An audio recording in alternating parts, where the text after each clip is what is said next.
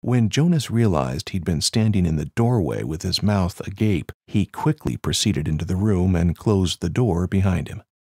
His worst fears were about to be realized. He knew that at age 18 he was headed for the altar. "Sit," his father commanded. Jonas sat in a chair as far from the father and daughter as he could get.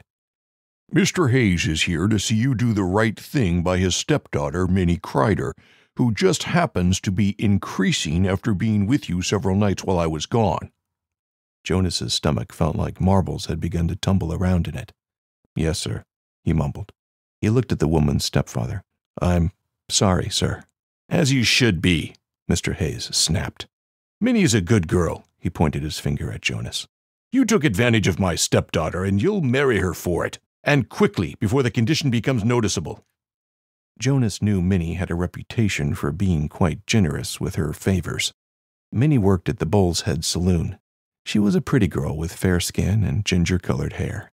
He wanted to ask Mr. Hayes how she'd known he was the father, since he knew he wasn't the only one who'd been with her, but thought it best to keep silent. It could just as well be his fault as anyone's. "My apologies, Mr. Hayes," George said. "My son will marry Minnie on Saturday. He has a house being built as we speak, and they can live here until it's finished." Mr. Hayes and Minnie stood to leave, and Jonas looked at her and just slightly shook his head to let her know he was not happy. "Sit back down," George Armstrong yelled as his son tried to escape upstairs once the guests had left. "I'm not through with you yet." Jonas trudged back to his father's office and slumped into a seat. "What in the world happened while I was gone?" he demanded. Jonas rolled his eyes. "Isn't it evident? Listen, I wasn't the only one who was with her. Boyd Egan and—" "No, you listen," his father yelled. He pounded his fist on the desk. "I don't care about your friends. I'm your father, and I never planned on you being married at age 18. George Armstrong sighed. "This can't end well."